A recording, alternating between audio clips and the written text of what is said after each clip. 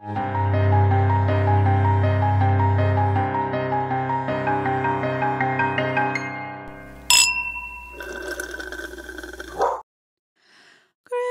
time is here. Hasafwa, Hasafwa, Hasafwa, Hasafwa, Hasafwa. What was his name again? Clarence? The Peanuts? No. What? Charlie Brown? Clarence Brown? No, Clarence. Charles Brown? Chad Brown? Chucky Brown. Chuck? Good old Chuck? No, the one. Fuck, I'm losing my mind. The Sim, our Sim. Oh, Chauncey Bliss. Chauncey Bliss, duh. Who is Chauncey Bliss? Do the music again. Do the music again, and I'll introduce the episode. Christmas time. Welcome to And That's Why We Drinks December listeners episode, where we read your creepy stories. And Chuck E. Cheese. Hey, welcome to the show. There should be a crackling fire underneath all this because this is the holiday spectacular. Welcome to December's, the last listener episode of 2023. Good. Can you believe it? Hey, can you believe it? I can't believe it because I feel like I just got used to it being 2023 and now I have to write a whole new digit when I'm signing things. I'm like, it can't be November. Now it's December. I bet if we listen to every episode like we do this every year, we probably every year go, can you believe it? And then it's realistically, what year does it feel like? Ignore what time is. To me, yeah, 2021. It still feels like around there for me too. Right? It feels like we kind of went into COVID and then it's like just kind of time like froze almost and nothing else sort of like time just stopped working. It feels like the clock broke, you know? Yeah. I mean, we all kept saying we felt like it was a glitch in the system or something, but it does feel like we're still in, I feel like I'm unconscious and when I wake up, it'll still be 2021. That's exactly and I've just been in a 2-year dream. What a time to be in a dream, to keep working in said dream. Ugh. And, you know, oy. And still needing like constant therapy. Yeah.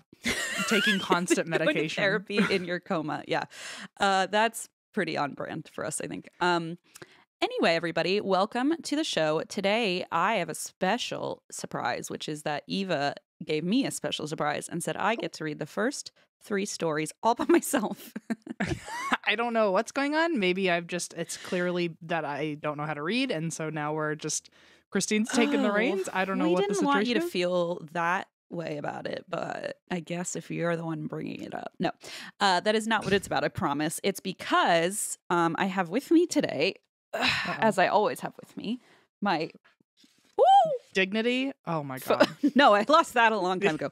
I have my Dust Bowl survivors. Oops. My cowboy children, like all of my Victorian photographs here with me. And Eva said, the first 3 stories are in relation to that. So I said, oh boy, my God. Can you imagine if 3 of them emailed you? I'm a Dust Bowl survivor, and it is not okay for you to make fun of us. I'm one of the little cowboy kids that lives in your closet. I've been listening to you. Yeah, I can hear everything you're saying about me. And I don't know how else to get to you because you can't hear my voice, but maybe you'll see this. Yeah. Maybe you can read my typing. I am the woman with the hat, and I need you to stop talking about my hat. I am the hat, and honestly, I am the hat. I am the star. You were right. Thank you for the validation. You were right, and keep talking about me. Okay, so here's the first one. This is called, oh, by the way, if you're new here, sorry. Also, this is where we read listener submitted stories. That's why it's called a listener's episode. You nailed it. And also, what are you drinking on your last listener's episode of And That's Why We Drink? Thank you for asking. I'm drinking a body armor because when I was breastfeeding, I got kind of into these. And then I had to take a break because I was like, I don't even want to look at those anymore. But then now I'm kind of back into it. What are you drinking? Is it meant for breastfeeding?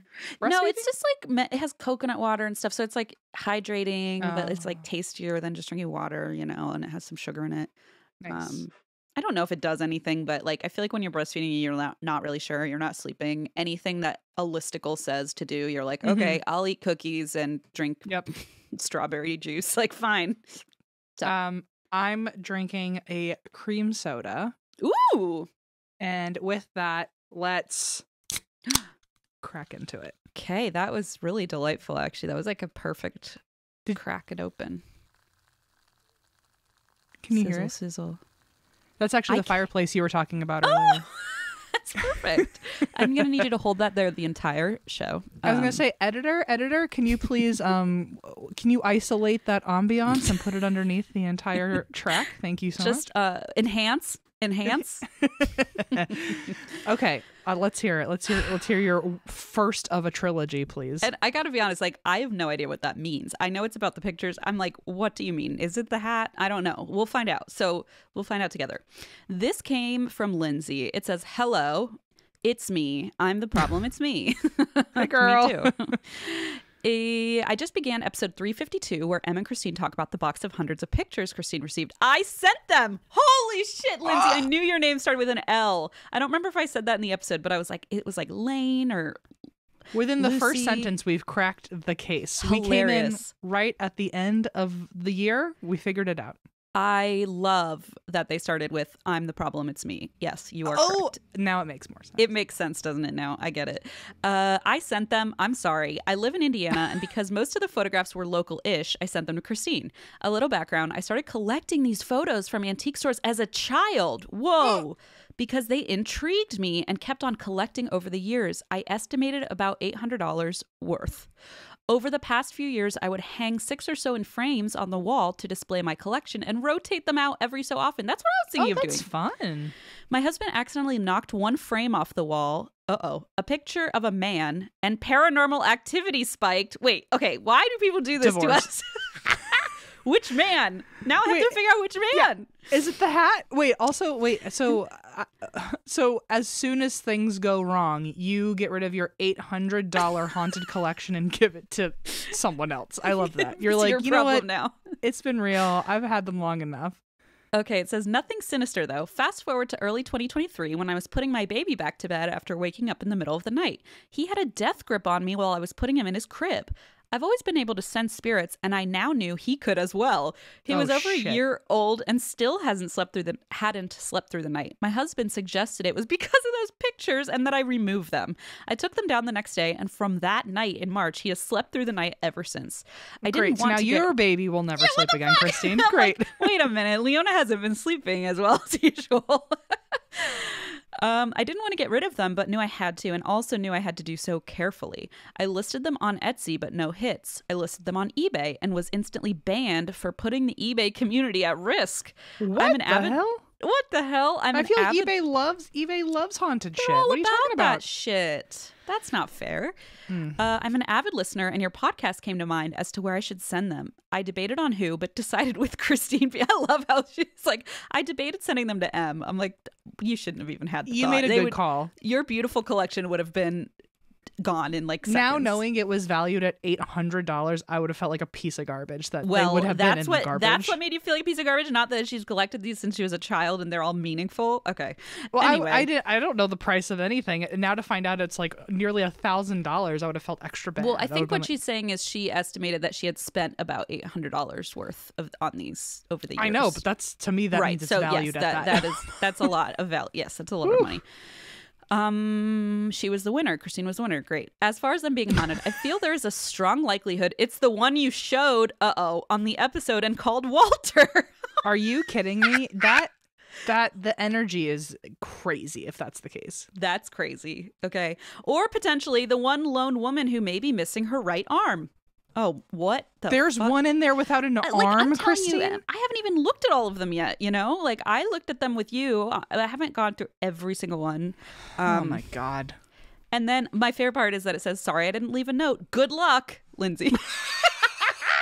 Honestly, Lindsay, I feel like I want to blame you for this, but also part of me thinks when you're figuring out where to send them, I feel like my, astral spirit was like, send them to me, send them to me, send them to Christine.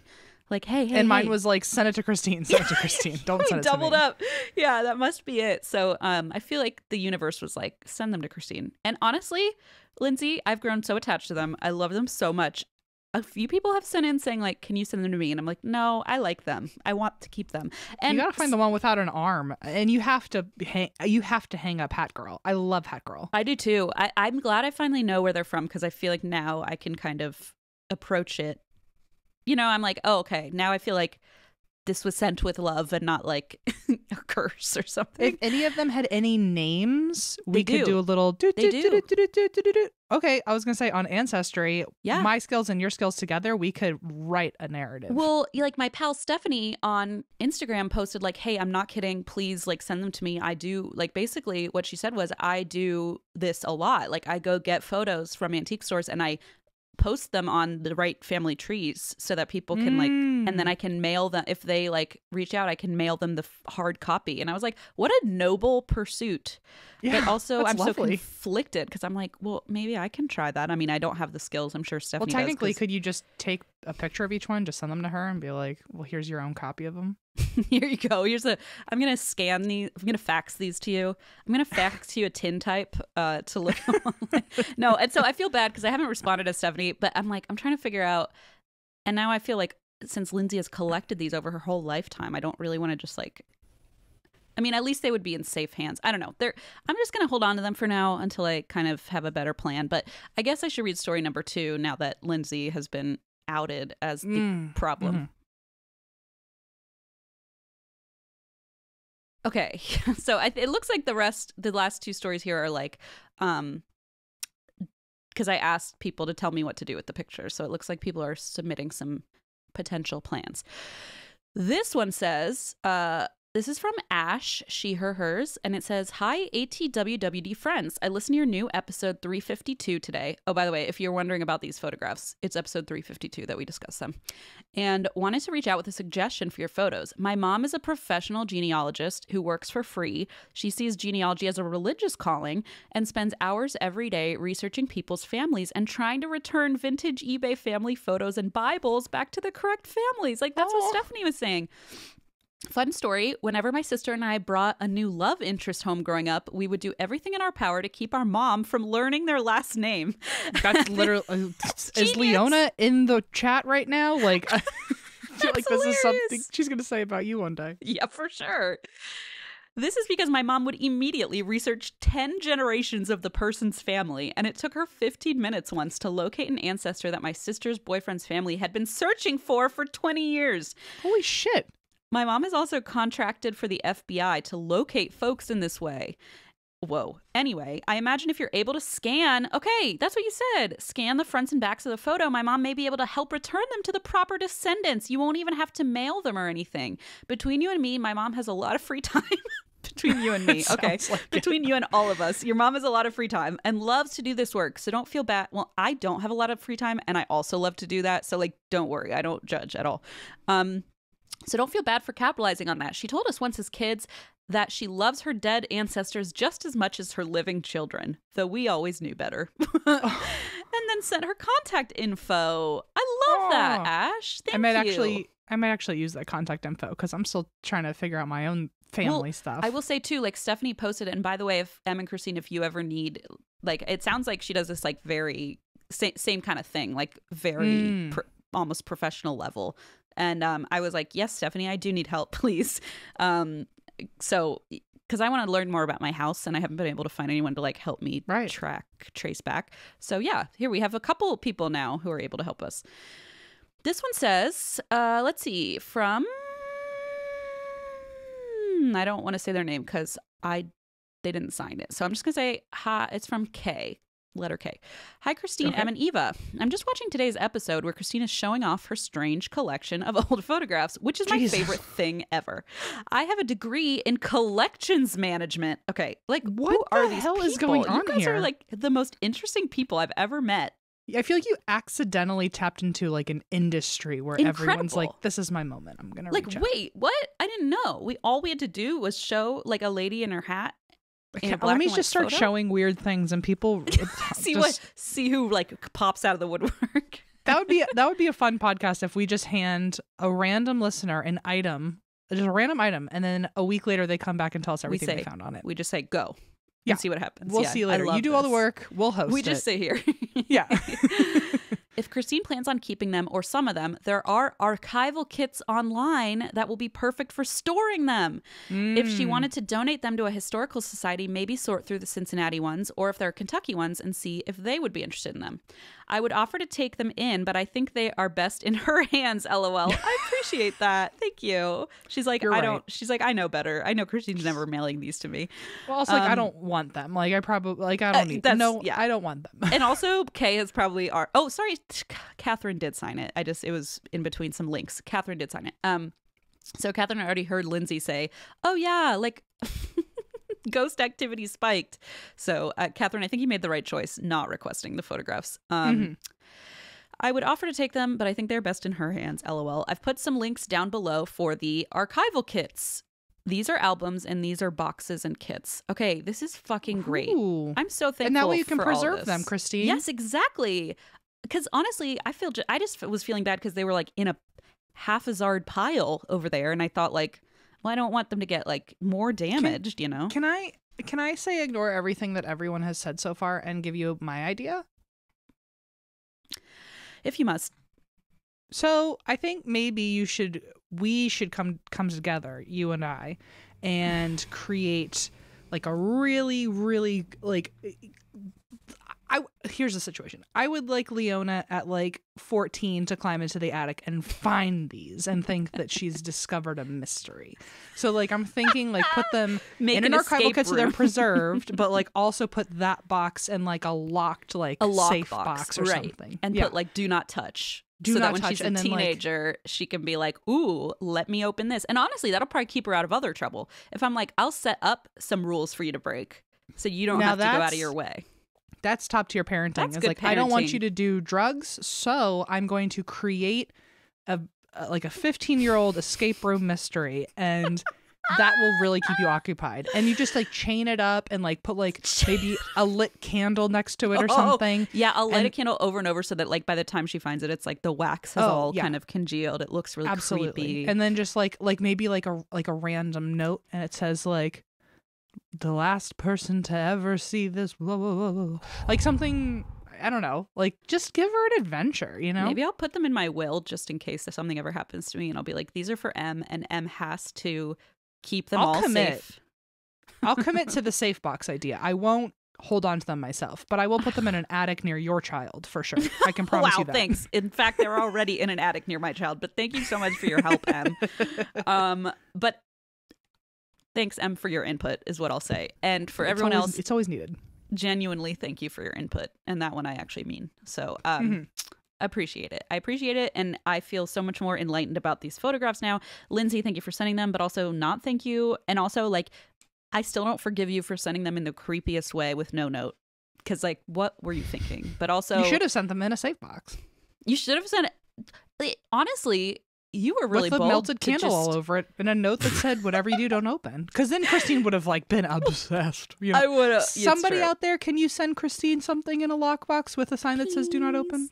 And don't leave a note. No, don't do that. I get really freaked out. Okay, I will say, Lindsay, you really were brave to just send these with no note. Because I think if you had said, like, I collected these since I was a child, I would have probably been like much more careful. And like, I mean, I've been careful with them, but like, if you sent them to M without a note, they'd probably be gone. So I'm very impressed that you were brazen enough to just send them with no note and hope that they ended up in good hands. But you were right. I really love them and I'm attached to them. So you definitely made the right call. Yeah, I think so. Does she have both arms? Do we know? It's looking like that's a yes on this one. So it'd be fun if you splayed them out upside down and then you pulled them like tarot cards. Do a spread. Do a little spread. Okay, I love that idea. Okay. Anyway, my turn finally. You can talk now. Well, if mine is like if my note is like or my letter that I'm about to read, if it says something like, I have something I'm sending to Christine. It is more pictures of more dead people. Are you in or out? And I would be in to help you get them. And I mean, honestly, I'm in. Like, honestly, at this point, I'm kind of loving this adventure for me. And I'm loving that everyone is so kind and supportive and helpful. And like, listen, maybe I'll start collecting these. I am deeply enchanted by them.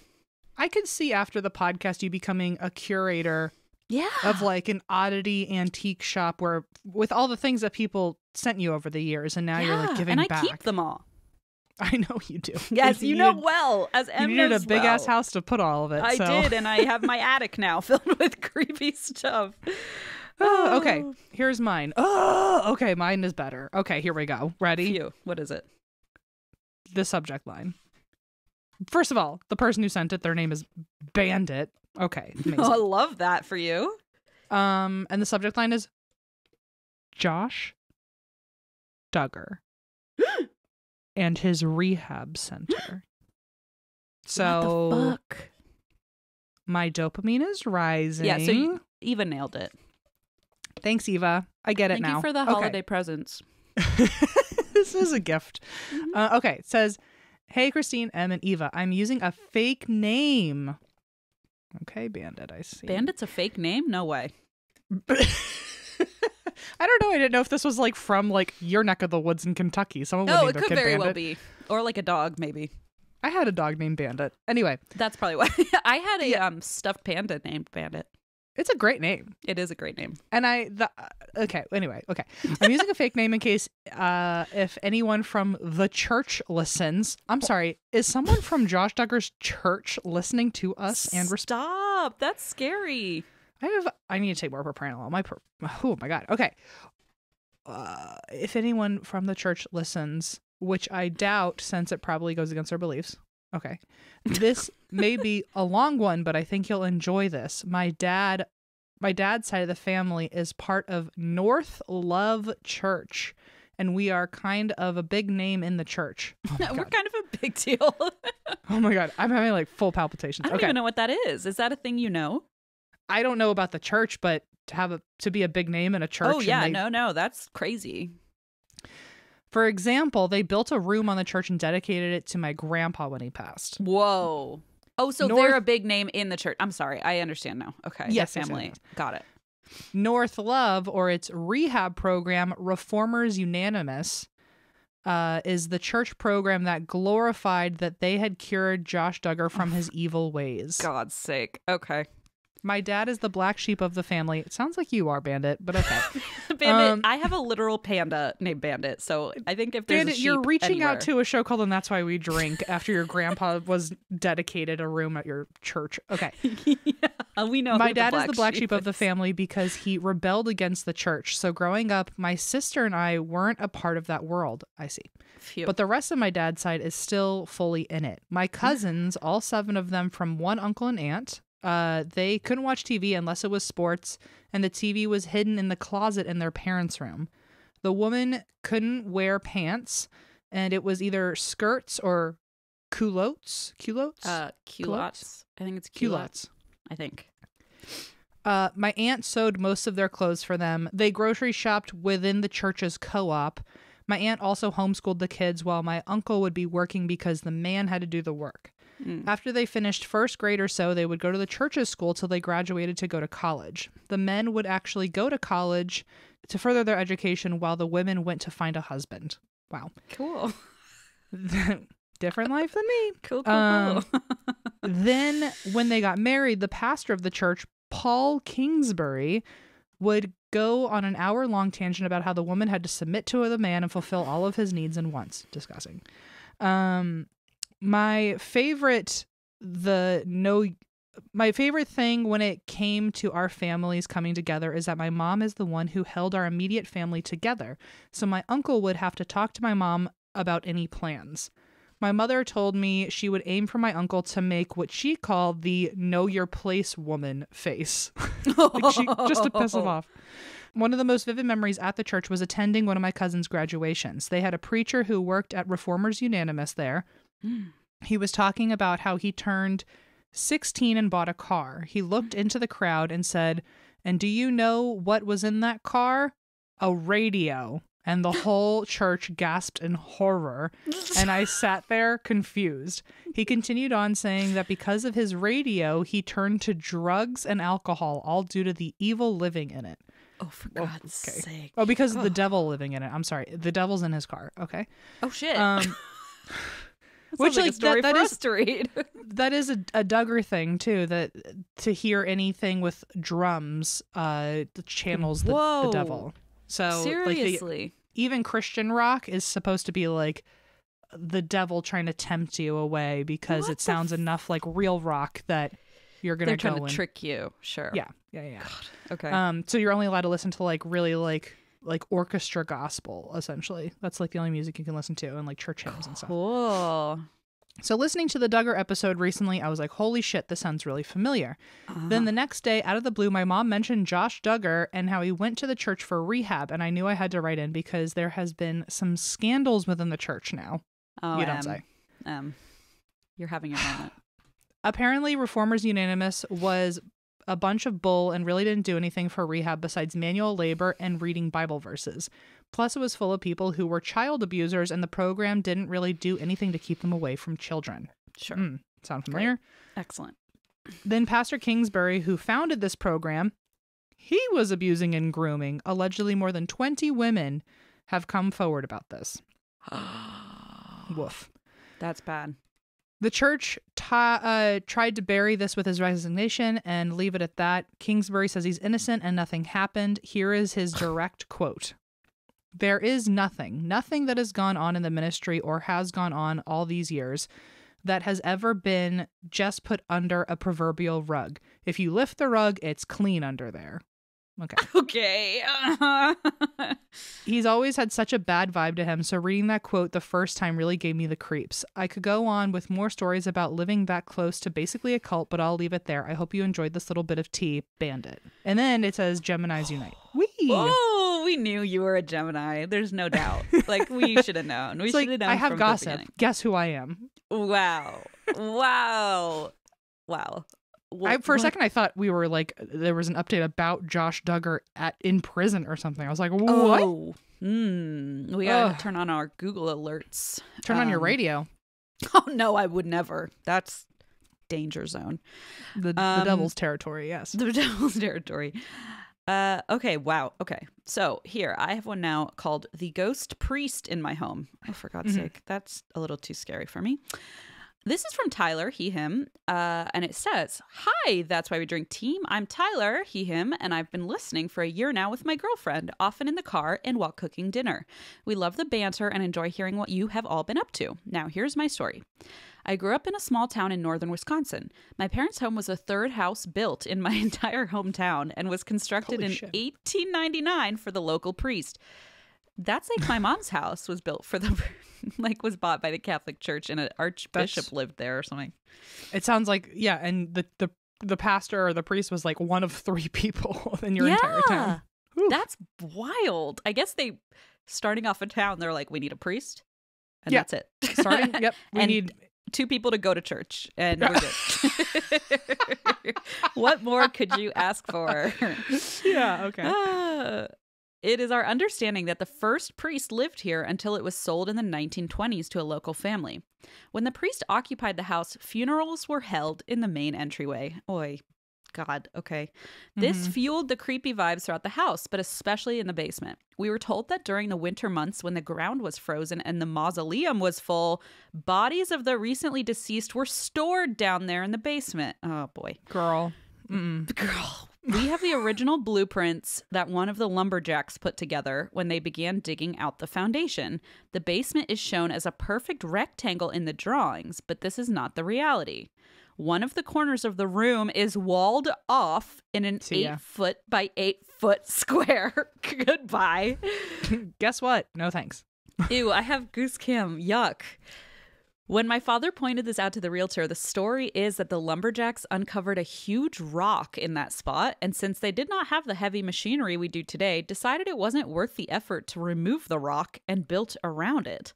While this could be true, my friends often claim that behind the walls is the body of the priest who once lived in the house. Them and I are your friends. Absolutely. We're like, yeah, guess what? That's not a rock. That's a dead body. Yeah. Such asshole friends. For sure. I'd be like, that the rock is a bullshit story and you know it. You know what the rock really means, right? In lumberjack speak, it means dead priest. Okay. Exactly. Another odd fact about the basement is the door. My mom loves the doors. She adores them. I don't think that he even realized that he made that pun. She's constantly reminding us that they're original. This sounds like my mother also. And over 100 years old. She refuses to replace the doors or the door handles, even though some have stopped working altogether. Yeah, we never had doors that worked at my mom's house. Insane. The door to the basement always seemed odd. It came with a deadbolt lock, but on the first floor side, which means the lock was installed to keep someone or something in the basement. This is literally your house. Don't you have locks on the inside of the doors? At your mom's house? Yes. That is true. Yeah, this is so far true. Yes. It's so far it's all adding up. I think I've been in this house actually. Yeah, I'm like, wait a second. Is this my brother? Who's emailing this? This seems really familiar. There are no other entrances to the basement save a very small window, so there's no rational explanation as to why a lock would be necessary. In 2014, I came back from college for winter break. One night, I went to sleep in my childhood bed and was awoken by someone saying my name. I woke up a little bit freaked out, told myself it was only a dream, and tried to go back to sleep. But I couldn't shake an uneasy feeling. I finally opened my eyes to this is a new one, lime green figure standing at the end of my bed. Lime green? Lime green. Okay. It was Gumby. I was going to say, is it like one of the aliens from Toy Story? Yeah, that's the only other thing I can imagine. Okay, sorry to joke, because then Tyler says, the figure was a man with sunken eyes staring at shit. It was salad fingers or something. Oh, poor Tyler's like, I was scared and you guys are making fun of me. When we're scared, we react with jokes. This is our defense mechanism. We're not making Can you imagine though if Tyler had the courage to look at that creature and go, okay, salad fingers, like relax. Okay, nice try. You're not even relevant anymore. It's 2014. Go back to YouTube. Okay, go back to 2005. The figure had no discernible features other than the glowing green skin. I quickly learned that my flight, fight, freeze response is freeze. Yep. Isn't that fun when we learn what our as it's happening? Yes. Yeah, you're like, oh, that's interesting. It's like, oh, I guess I just don't move or function or think. I guess I'm paralyzed. I couldn't move or look away from the figure at the end of my bed. The figure leaned forward towards me. I could feel it set a hand on my leg and continue to climb onto the bed. Ah! Okay. Girl, no. Get out. This is like, I know horrifying. you're frozen. I know you can't do anything about it, but get the fuck out. I know that you're reacting in the only way your body and nervous system know how, but don't do it that way. Do it a different way. But you're wrong. But you're wrong. Okay, this gets worse, believe it or not. Okay, because it says, at this point, now imagine it's holding onto his leg and is climbing into his bed. And at this point, the figure begins speaking. I know. Why is that so much scarier? I don't know. It says, in a voice that sounded something like someone, attempting to mimic an old-timey creepy witch voice, I heard the apparition whisper, oh God, sorry, I'm scared. Okay. I heard the apparition whisper, our Father who art in heaven. Girl, no, this is not real. That's just not the truth. I hate this so much. Ew. I hate to break it to you, but that didn't happen. It didn't happen. Oh my God. At this point, the figure reached a hand toward my face, and just as the apparition touched my face, I heard it conclude its prayer, hallowed be thy name. Oh my God. The figure's hand didn't touch my face, but seemed to go through me. I could feel it. I can't believe it's still happening. Like, you'd think if this was just like a dream or whatever that you would have shaken out of it by now, you know? But like, it's still going. Also, if it's in your face, like, where's a good place for it to be in your face? Like, in your mouth? Are you tasting this thing? Is it in your eyeball? Is it in your brain? Is it in your ear? Tickling around in there? Brain freeze when it went through your head? That sounds stupid, but I'm and like, was it genuinely wet? wondering. I feel like this finger was wet. It was very green, like, and glowing. It sounds like it would be wet, like moldy or something. Damp indeed. Okay. The figure's hand didn't touch my face, but seemed to go through me. I could feel a burst of cold air hit my face, just as the figure's hand did. As quickly as it appeared, the figure was gone. Okay, this is traumatizing. I know that we tell like ghost stories this isn't and stuff, even but that's like, why we drink anymore. This is like out of control. This isn't Josh Duggar. This isn't your little pictures. This is crazy. This is traumatic.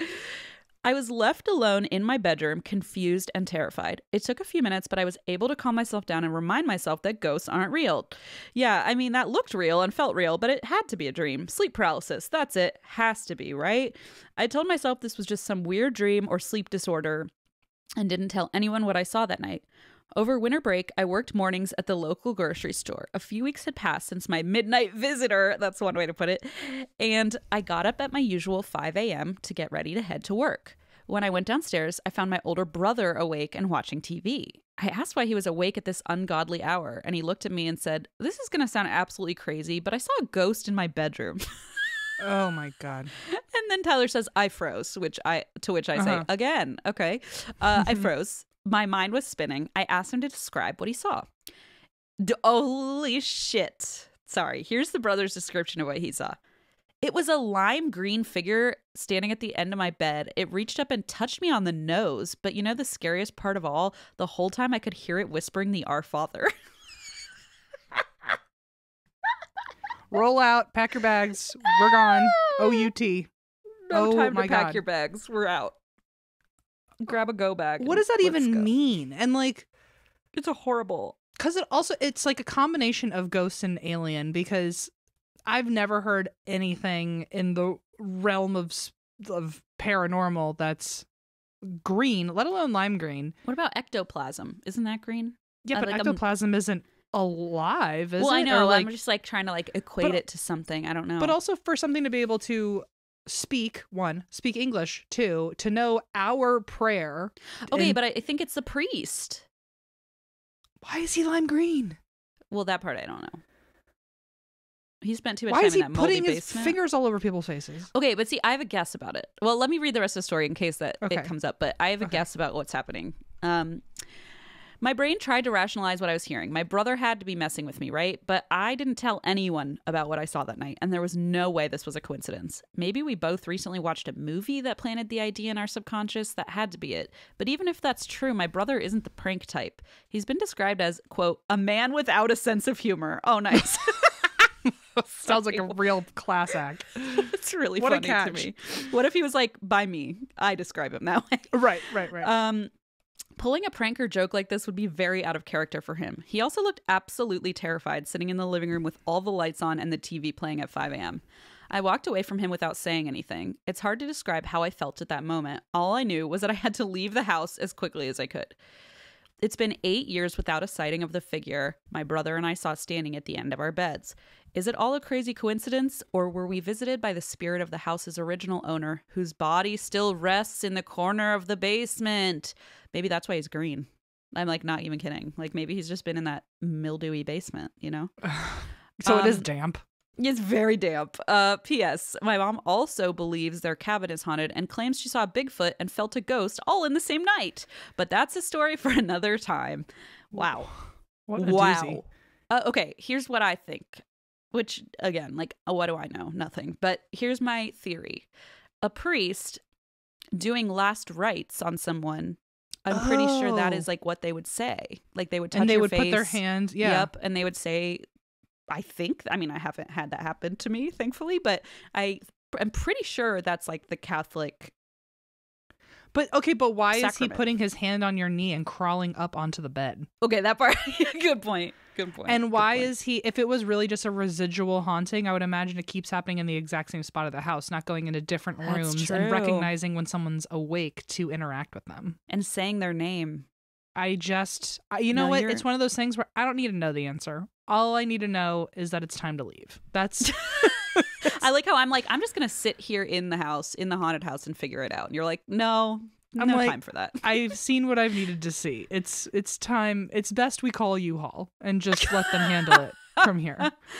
I am curious. Like, maybe it's like, because there's also like anointing of the sick. Like, I don't know. Maybe it's some sort of weird twisted version of like a sacrament he used to perform.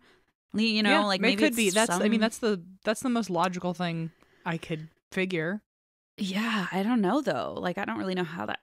I mean, again, like you said, why would he be climbing the bed? I don't know. That's fucking horrifying. And also, like, I'm very sorry because that is very scary, Tyler. And I know we laughed, but I would be petrified. So I would be laughing as it was happening, I think, out of complete shock. I'd be is like, how we this, react. It can't be happening. Yeah.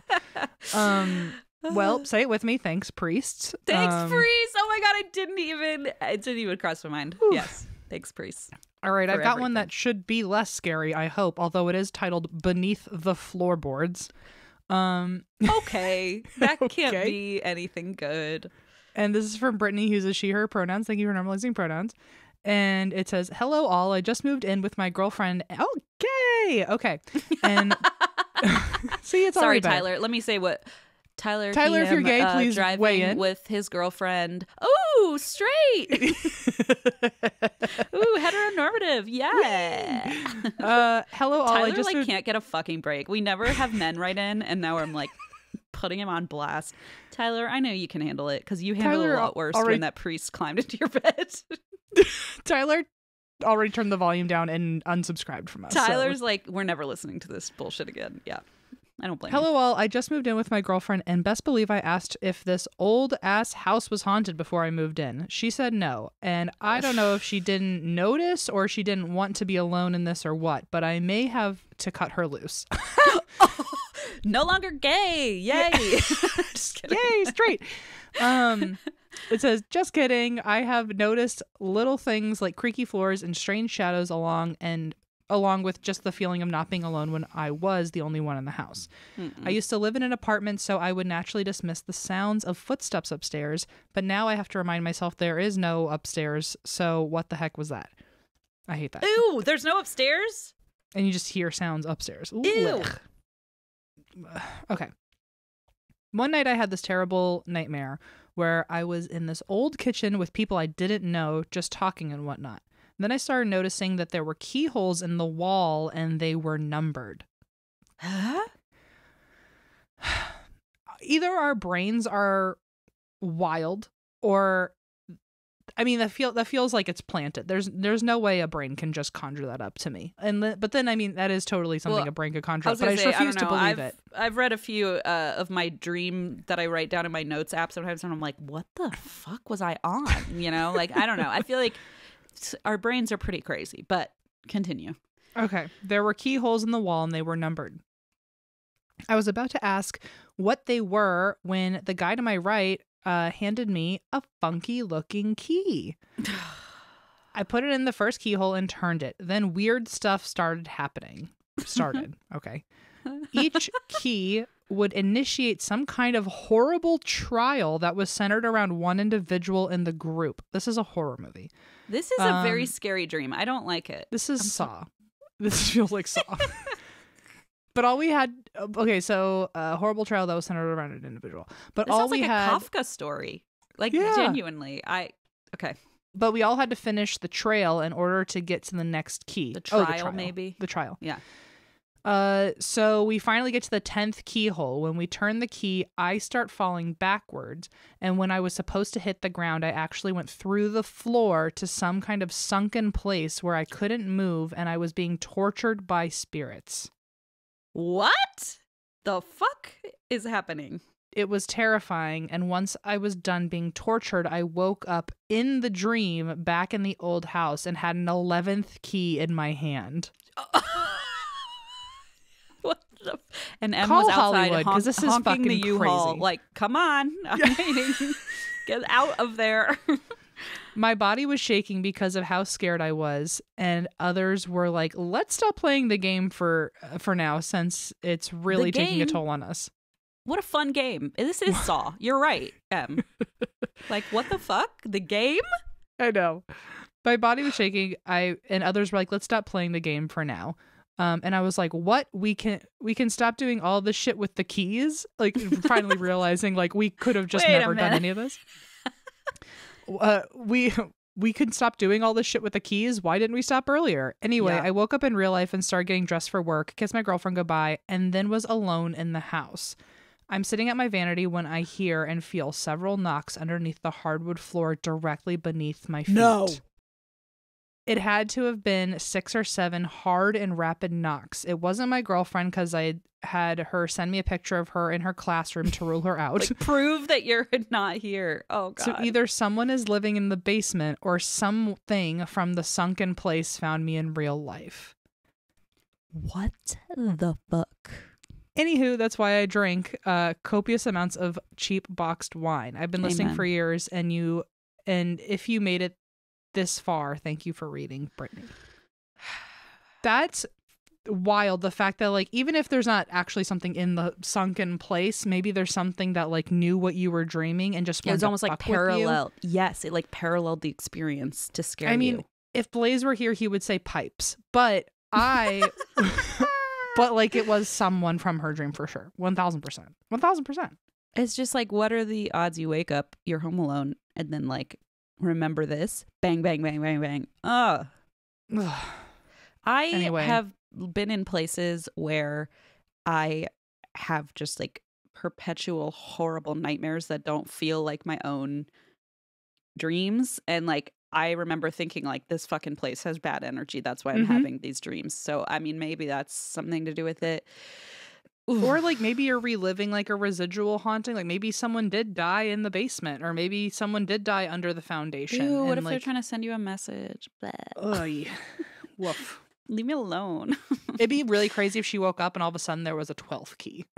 Oh, what if she found a key on the vanity? Ooh. Oh my God. I just have no time for it. Thank you, Please Brittany. tell me a story.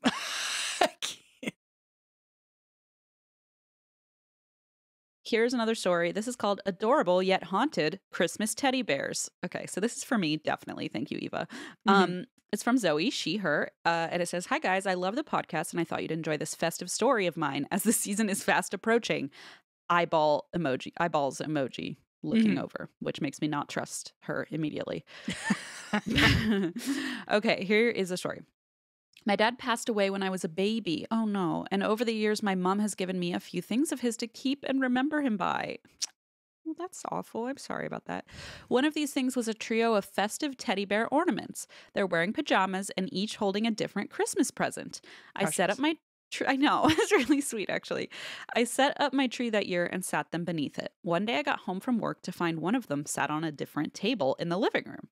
Figuring my boyfriend had moved it, I put it back and carried on. A week or so later, I found another one had fallen from the table the tree sat on and had rolled across the room. We didn't have pets back then, so I was annoyed at my boyfriend for knocking them over continuously when he knew they were sentimental. Well, you're like, those are from my dead dad. Like, stop moving them. I'd be like, get your hands off it. Let's see. Then, a few nights later, we were sat in our bedroom when I needed something from the living room, so I walked through, only to find one of these freaking bears perched perfectly on the back of the sofa facing the Christmas tree. Oh my God. And like part of me wants to think like, oh, it's your dad. And yeah, right? And then it suddenly becomes poltergeisty and you're like, wait. Yeah, I'm like, hang on. Would dad do this? Like, that's my biggest fear when I die first and I haunt you is you're not going to be able to tell if I'm being an asshole or a poltergeist has entered the chat. I think I'll know. I think I'll know it's. Well, like, what if I wanted to fuck with you and I just, like, put Leona upside down? Oh. Like, I don't know. No, what I'm saying is I think I would assume it's option A. It's M being an asshole every time. I don't think I would even have room to consider poltergeist. I'd be like, let's put it this way. This is a pinky promise now that give me your fucking pinky. Well, I want to hear what it is first. You'll want this, I promise. Give me your pinky. Okay. That if I go first and I'm haunting you and I do something wild, you'll know it's me if when you say stop, I respect your wishes. Oh, okay. But if it doesn't stop, you need to fucking call somebody. Okay, so because you'll be, pinky promise. Because you'll be over there. Like going, this one isn't me. Like if I take Leona and just put her upside down, just kind of like swing her around and she's having a good time. And you go, okay, Em, stop. I'll put her right side up for a little bit. But if she keeps being upside down, you're in trouble, girl. You need to call Em's in the corner going, it wasn't me this time, I swear.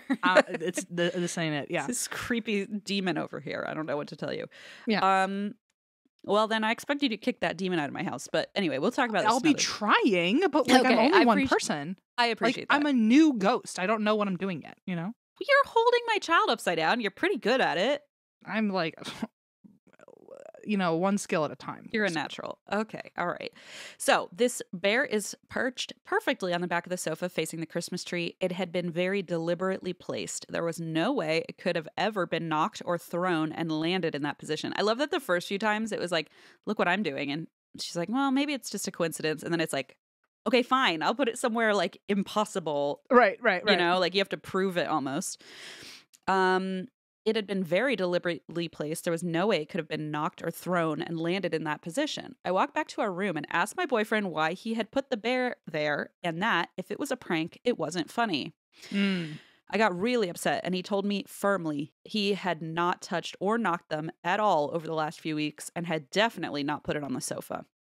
I am not particularly sensitive, but I had had weird feelings and experiences in that flat, and so I stood in the hallway and loudly told whatever it was not to move things and that it wasn't welcome. The bears never moved again, though I've never put them out in the years since. Looking back, I don't know if it was a sign from my dad or another family member or just something messing with me, but either way, I'm glad it stopped. That I think, I always think back to what you said of like when you saw your grandpa's apparition after he had passed and you felt like safe even though there's like a man in your room, and I feel like if it were your dad you wouldn't be maybe so freaked. I don't know, but I don't know. I would imagine. I guess that's if they're like fully in the room with you. I have no idea how it works. But yeah, there are times when like things happen and I know that like it's good vibes, and there's other times where I know it's bad vibes, Right. I guess all you can do is like trust your gut on that. So Zoe says, maybe this year I'll get them out and let you know if they decide to move about again, which obviously I'm going to say, do it. And film it. Like keep a running security camera pointed at them. Ooh, we could do a live stream. We'll just... Yeah. Maybe this year, get them out. Okay. Hope you enjoyed reading. Somehow when you type out your most profound experiences, they just feel incredibly boring compared to everyone else's, Zoe. No, it's not. It's not. Made it on the listeners episode. What are you talking about? Hell yeah. The Christmas one, believe it or not. Not that means anything because we all forgot it was the Christmas one before we... Anyway, thank you, Zoe. That is creepy. I do also wonder if it was a family member, like a friendly spirit or like something. You got to start doing yes or no's with it. You got to be like, are you my dad? And then move one. But if you're not my dad, move two, or don't move two of the bears. Oh yeah. I also wonder, was it one specific bear or was it like the three different ones were all doing different things? Yeah. I'd be like, if like yes or no, move the bear to the left or move the bear to the right, Yeah. And then I'd be like, shit, which one was left and right? I forget which one means yes. Like, wait, my left or your left? Yeah. Yeah, right, exactly. Okay, we've got one final one, and it sounds like it's going to be a good ender. It's titled, My Dog's Supernatural Secret Santa. Hello? Okay, I'm in. I'm on it. A spectral jar of peanut butter. Tennis balls rolling down the hall. That would be my nightmare because I would probably break my ankle. But yes, for Gio, it'd be just a bunch of dirty socks. And those actually do kind of just appear around the house. But that's not really a ghost. That's just kind of my bad laundry skills. Yeah, that dog loves a dirty sock. He sure does. Okay. And this is from Adrian, who uses she, her pronouns. Thank you for normalizing pronouns. Hi, Eva, M, and Christine. I would like to dedicate this story to the fur babies of And That's Why We Drink. Aww. I love your podcast and have always wanted to write in my numerous paranormal stories. I decided with the holidays coming up, now would be the time to stop procrastinating and send in a story from last Christmas in case you are looking for festive stories in your episode this year. Yay. Eva was Thank you. On it. This story revolves around my 3 beloved huskies. That's so sweet. Named Rainer, Aurora, and Odin. Whoa. Those are all perfect husky names. Wow. Before I crack into it, Rainer? I know. How do you spell it? Raynor. Whoa. Raynor. I was just curious. Before I crack into it, first let me paint the scene. The way my living room is set up, we have an L-shaped sectional that borders the front wall of our house. And it's under a big window at the front of the door, making a makeshift hallway leading from the door into the house, then opening up to the living room. Okay. Our dogs love to greet all guests by jumping up on the couch and lining up one by one on the part of the sectional that turns the area into a hallway. You get what I mean? Like when you walk in it's like you're walking between the wall and the couch, sort of the back of the couch. Yes. Okay. And the dogs line up for greetings. Okay, that's the cutest thing I've ever heard. Our eldest husky, Rainer, is known as a woolly husky, which means he has an extra long fluffy coat, making him look particularly wolf-like. They tend to be quite the jump scare for anyone who isn't used to coming over. And imagine the first thing you see after the door opens is 3 large wolf-like dogs at eye level right in your face. I was going to say, they're also like elevated to your height now because they're on the couch. One day last December, about a week before Christmas, my husband and I decided to take a nap after returning home from Christmas shopping. While I was napping, I heard what sounded like 2 women whispering. I figured that I was either in a dreamlike state and imagining the voices, or I was hearing 2 spirits talking to each other. Either way, could be 50-50. Either way, I couldn't bring myself to be too concerned because I was 6 months pregnant and was not about to get up and investigate. Forget it. Side note, a little thing about me is that I'm a witch practitioner and have my own clairsentient abilities. Oh, okay. I didn't read the next part. I have my own clairsentient abilities and have had experiences with spirits throughout my whole life. Not too much later, after hearing the voices, I began to hear some rustling, the sound that most dog owners know as the sound of your dog getting into something they shouldn't be. I mean, like, immediately was like, shit, I know. Still, I couldn't be bothered to get up from the warmth of my bed, and we finally finished our nap, and we go out into the living room to see what our mischievous babies have gotten into. But all we saw was them playing with a stuffed alligator dog toy. Funny enough, while out shopping earlier, one of the toys I'd gotten my dogs as a Christmas present was a stuffed alligator, only I knew I had hidden their toys so they couldn't find them. Puzzled on how they managed to get the toy out of the closet I hid it in, I took the toy from them and realized it wasn't the same stuffed alligator. What? I thought, well, this is weird. Then I saw another toy on the floor that I'd never seen before. I asked my husband if I had bought these or if he had bought these, and he told me he hadn't. Looking around some more, I then find a grocery bag that was tied closed and had been torn open by my dogs with another 3 dog toys in it. What? All the toys still had tags on them, and we were so confused. We knew these toys had not been here before our nap, and we thought maybe one of our family members had stopped and dropped them off while we were sleeping. The only thing was the front door was locked, and now we do have a few family members who have a spare key to our home, but all of them swear up and down that none of them had dropped off the toys. My side of the family is full of pranksters, and we really thought they were just messing with us to get us a little paranoid. Eventually, we figured someone would own up to it, but no one ever did. It's worth noting that neither of us had heard any knocking on the door while we were sleeping, and even if we had slept through it, we wouldn't be able to sleep through the sound of all 3 huskies howling if someone was at the door. True, you'd know. Like, I feel huskies like are loud. Huskies are talkers, you know. Almost a year later, and my dog Secret Santa still remains a mystery, and I like to think the gifts were brought to them by my late brother who passed away a few years ago. Oh. He loved the dogs, and this isn't the first supernatural incident that's happened with the dogs since his passing. On multiple occasions, I've found my dogs let out of their crates when I know their crates were locked. Even That's me as a ghost. Let them free. And even finding the locking system still in place, so I know it's not that they were just wiggling it loose. I believe my brother likes to come play with them. And thank you for reading my story. I'll be sure to write in some more stories another time. Happy holidays. What a fucking story. And like for them to be the same type of toys that you got them, like it was an alligator and That's weird. Okay, can I tell you something? Like, because I don't know if you could tell, probably not because you were reading, but I had like kind of a reaction when you said that. Why? And I'm like sweating a lot. Okay. Why? Because I recently was reading a book about like signs from your past loved ones by Laura Jackson, who's like a psychic medium. And I was reading it and it's like, it said, you know, come up with a specific sign for your loved ones to like show you or whatever. And so I came up with a sign for my grandmother to show me. And I was like, if you are around, can you bring up an alligator? Shut up. That's serious.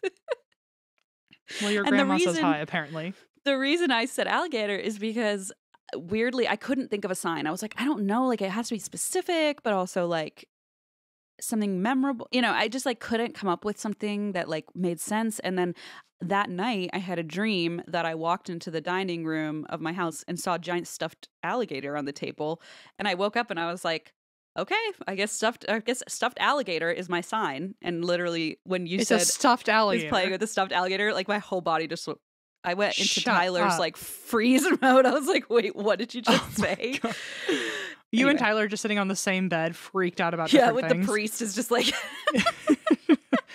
anyway, that just like got me like really wow. Anyway, it's a final Christmas holiday miracle, isn't hi, it? Oma. Oh my God, sorry. Eva just texted, I just got a stuffed alligator at the party I went to with my dad this weekend. What? What in the world is going on? I don't have anything about a stuffed alligator. I don't know what You're gonna like leave the room and be like, what's that plastic bag on the doorknob? Right. It'll be a bunch I- of chewed up dog toys from the Huskies. be like slobbery toys. I wanted to also say that I do have one more sign that for my grandmother that I'm not going to reveal, but maybe it'll like come up, you know, in some other future episode. Okay. But that's pretty wild. So anyway, stuffed Wow. alligator. Well, tell your mom. She would like that. Yeah, well, it's my dad's mom, so I'll tell him. But he, oh my God, Eva sent a cute little photo with the stuffed alligator. That's adorable. Aw. Anyway, I had no idea. Well, geez, I mean that feels a little. I don't know how that works, how the universe works, but it's super eerie. Ooh, you guys should read that book though. I put it in the newsletter, like what do you call it? Recommendation a few months ago, but it's called Signs, I think, by Laura Lynn Jackson. Anyway, it's really like comforting to read. So, wow, okay, what a tale, dude. There you have it. All right, we do have one more story. This is called A Christmas Ghost Story. What if this is where my other sign comes in? I doubt it. Okay, A Christmas Ghost Story, personal. I'm not sure how else to start this. But, this is from Abra, she, her. I'm not sure how else to start this besides saying, with no doubt in any of our minds, my mother's house is haunted as fuck. Oh, gosh. Okay. Oh, goodness. Oh, goodness me. Oh, my. Oh, my. My mother's house is haunted as fuck, like poltergeist shit, and they've always loved me. Oh, no. From the first time we stepped foot into what would be my room, great, we've heard a little girl. But in all the years I lived there, I had never seen her until Christmas 2017.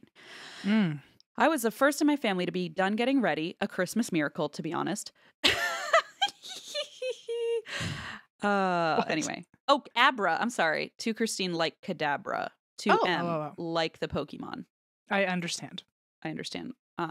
She, her, either way. Okay. Sorry. Okay. Abra. Anyway. I was the first of my family to be done getting ready, a Christmas miracle, to be honest. Sitting alone downstairs in our living room, which displays the staircase prominently, something caught my eye. There was a little girl sitting on our MF staircase. Just fucking bye.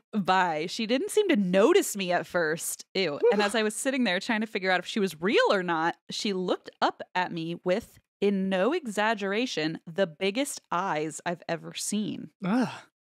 They weren't all black, shout out black-eyed kids, but they were a special kind of dark against her pale skin and long dark hair. Oh no.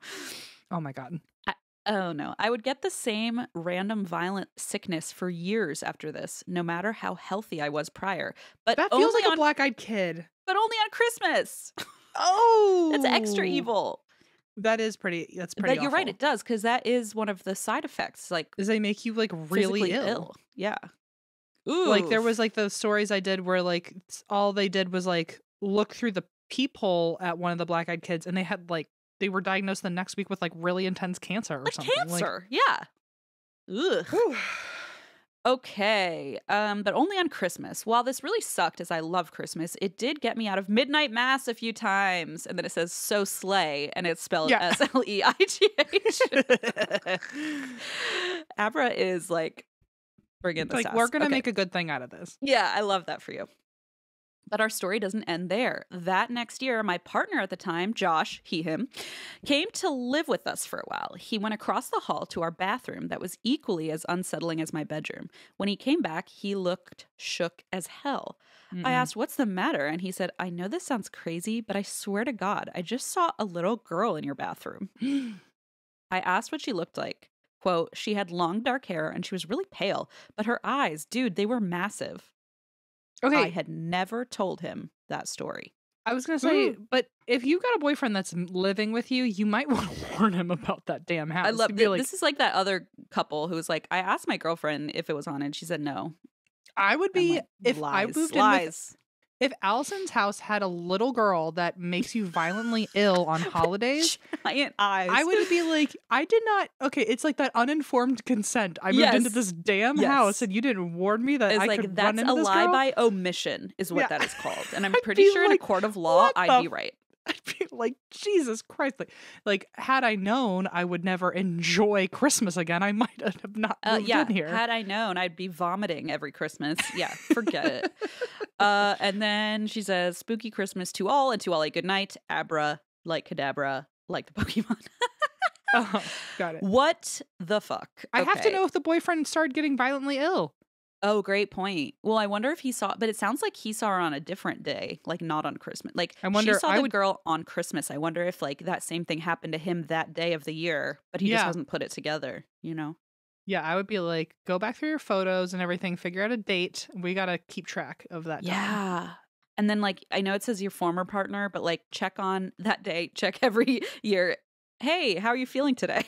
And honestly, if he did something really fucked up for you to make him your former partner, then maybe the little girl was helping you out. I don't know. Great point. Maybe she's like, get the fuck out of here. Who the hell are you? Maybe she was like, I see you with my big fucking eyes. I don't like what's going on here. I can see you with my giant owl eyes. Whoa, that really does sound like a black-eyed kid. Sorry. Yeah, it sounds like she's on her way. Somebody, it sounds like black-eyed kid in training. She's evolving. Yeah. In training. Yeah. Ouch. I wonder who invited her in though. Like, don't they have to be invited in? Maybe the previous tenant.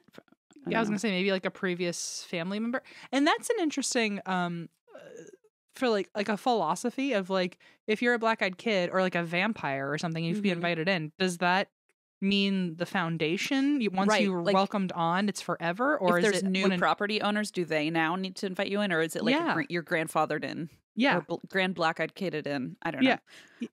You get it. Yeah, interesting. Well, let us know since you seem to be going through it. Wow. All right. Well, I think that's all of our stories. So thank you everybody for sending in stories. Happy holidays. I hope everyone's having a good December. Also, I know it's December 1st, so hopefully so far it's going well. A good December, yeah. Don't worry. If you're not, there's still time to make it up. This is also a quick reminder that we are back on tour next month, and that does give me a full-blown panic attack. I suddenly have to use the potty. I don't like that I'm you gonna said that hang out up, loud. and then I'm going to scream into a pillow about it, but cool, you might enjoy it as the audience member. So if you would like to come to one of our apparently Northeast shows, then you can get yourselves some tickets. Or and this Indianapolis. Is your last, or Indianapolis. This is your last chance to see On the Rocks, because when we go back out on tour in the fall, it will be a different show. So this is your last shot at seeing On the Rocks. So and Canada. Sorry, I'm just thinking of where we're going. We got some, Midwest shows too. And that's why we drink.